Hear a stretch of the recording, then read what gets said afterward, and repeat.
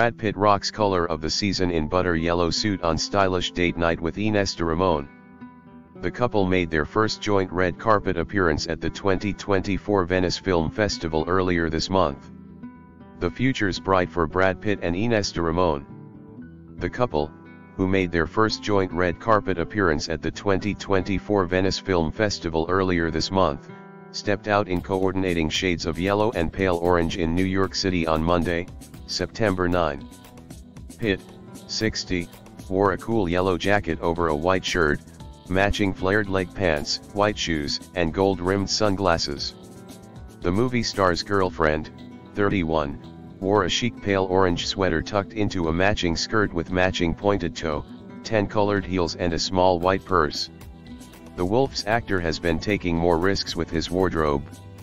On Sunday, September 8, he was spotted on a date night with de Ramon wearing a white button-down shirt and Burberry's Prince of Wales wool blend jacquard trousers featuring an eye-catching wavy checked print design.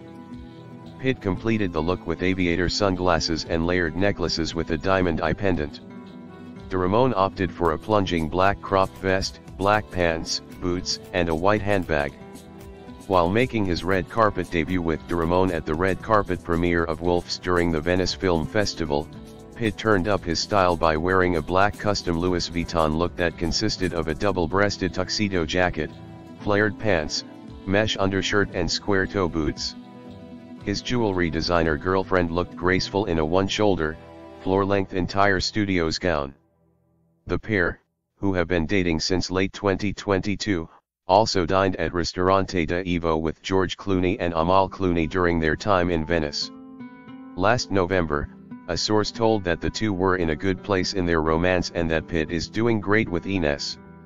In February, multiple sources confirmed that the couple had taken their relationship to the next level by moving together. It's pretty recent, an insider told, noting that de Ramon had not given up her own place completely. They are going very strong and she is happier than ever.